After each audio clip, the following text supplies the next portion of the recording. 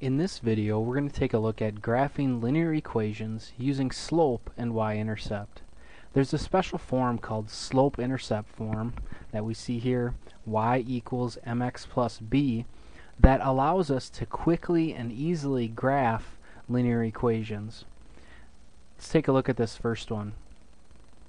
We look, and if we can pick out the m and the b, in other words the slope and the y-intercept, we can then use those in order to graph our equation.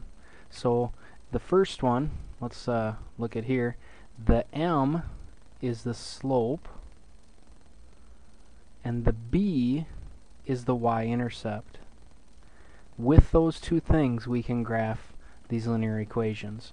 So as we look at this one, the slope is the coefficient of the x term. In this case it's -2. So m equals -2. Secondly, we're looking for that y-intercept, which is the b. The b in this case is 4. So we have our m and our b. Once we have those, we can use them then to graph our equation. We start at the b, which is the y-intercept.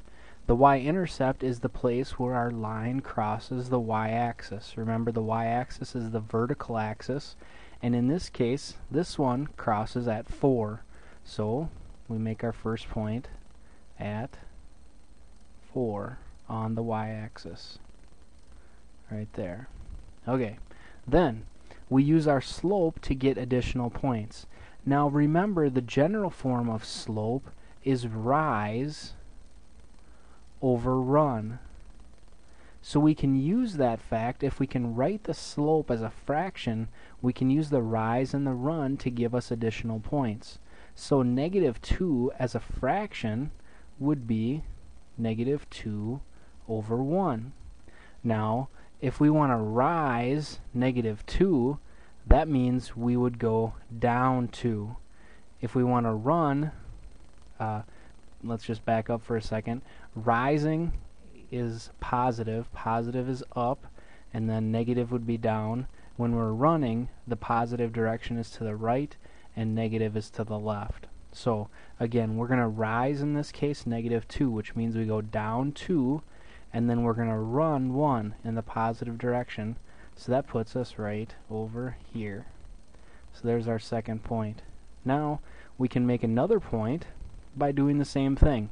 Going right from this last point that we found, we can go again down 2, that rise of -2, and a run of 1, that puts us here. We can do it again if we'd like, over here. Down 2 over 1, and again down 2 over 1, to get as many points as we'd like. Now I can also think of this fraction as 2 over -1, because I can put the negative on either the top number or the bottom number, the numerator or the denominator. If I choose to write it this way, then I go back to my y-intercept and I rise 2, so I'd go up 2, and then I'm going to run -1, which takes me 1 to the left, which leaves me right here. Okay, so now I have those points, and I can go ahead and draw my line. So I go ahead and draw the line through those points, and that is the graph of y equals -2x plus 4. Let's take a look at the next one. Again, we need to pick out our y-intercept and our slope. So the slope is the coefficient of the x, the number that's with the x. This, we don't have a number, but remember that there's always a 1. Oops, let me switch tools here. There's always a 1 on the variable as the coefficient if there's nothing written there. So in this case, the slope is 1, and the y-intercept, our b, is -3. We need to bring that negative with, because remember over here the general form is plus, so this would be that negative then. So b equals -3. Now I can use those two things to graph my line.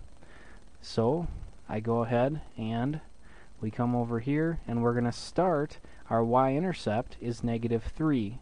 So that means I go on the y-axis and I go down to -3. And so my first point is going to be, oops, a little messy there. My first point is going to be right here at -3. Then I use my slope. Remember, write it as a fraction so we can do the rise over run. So 1 as a fraction would just be 1 over 1.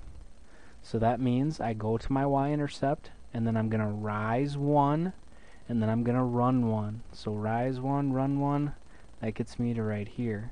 Again, rise 1, run 1, that puts me right there. Rise 1, run 1, and again. Okay, now if I wanted to go the other direction and get some points, what is an equivalent fraction of 1 over 1? If I want to go down 1, because that's what we're going to need to do, so that would be negative. To go down is negative, so -1. And then I want to go to the left, that would be another -1. So -1 over -1, that is indeed the same as 1 over 1. It's just not simplified. We wrote it kind of in a special way so that we can see, oh, I can go down 1 and over 1. Sure enough. Okay, and that's going to line up with the other points I have. Down 1, over 1, and so on. I've got a bunch of points there, so I can go ahead and draw my line through those points to show my graph. So there is the graph of the line y equals x minus 3. Now let's look at this last one. Sometimes the equation's not going to be given to us in slope-intercept form. Slope-intercept form, to be in slope-intercept form, it needs to be solved for y. This one is not. So let's go ahead and solve this equation for y. Okay, to do that, we're going to subtract 2x because we want to get that y by itself. Okay, then we bring down what we've got left, which is 6y equals, I'm going to write the x term first because that's the general form, so -2x minus 10. Oops, minus 10. Alright, then I need to get the y by itself, so I'm going to divide by 6 on both sides, and when I do that, I'm going to divide each piece by 6. I could divide, when I divide the whole thing by 6, that's the same as dividing each piece by 6. So divide by 6, divide by 6. I simplify, and I'm left with y equals -2 divided by 6 would be -1/3 x,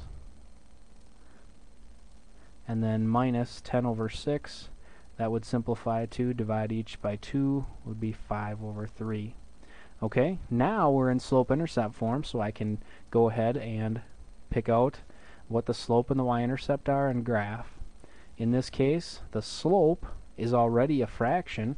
It's -1/3. So we have our m equals -1/3. And our y-intercept is sitting right here for us, -5 over 3. Okay, so now I go ahead and graph. Start at the b. A way to remember whether you start at the slope or the y-intercept is that it's in alphabetical order. We start at the b, we use that first, then we use the m. So let's use our b, -5/3. -5/3 is just a third under 2, so that would just drop us back a little bit right here. So there's our first point. Then we use our slope from there. Remember, it's rise over run, and we're going to rise -1, so that means we go down 1, and then we're going to run 3, so we go over 3, which puts us right about there. Then we can do the same thing. Rise -1, which means we go down 1, and then we're going to run 3, so that puts us right about there. Okay, and we can do the same thing that we've done in the other problems. Rewrite it, use putting the negative on the bottom, and that'll take us in the opposite direction. So we go back to our y-intercept, we rise 1, so then we go up 1, and then we run -3, so it's 3 to the left. That puts us right here. Again, we can rise 1 and run 3, which puts us right over here. Okay, so we've got our points. Grab your line tool and draw the line. There we are. Okay, so there's the graph of 2x plus 6y equals negative 10, or this equation right here in slope-intercept form. So again, graphing linear equations using slope and y-intercept sure beats graphing using ordered pairs, because if we can pick out the y-intercept, which is our b, and our slope, the coefficient of the x term, we can then use those, starting at the y-intercept, and then using the slope to get points, as many as we want, and draw our line. Hope that was helpful. Good luck.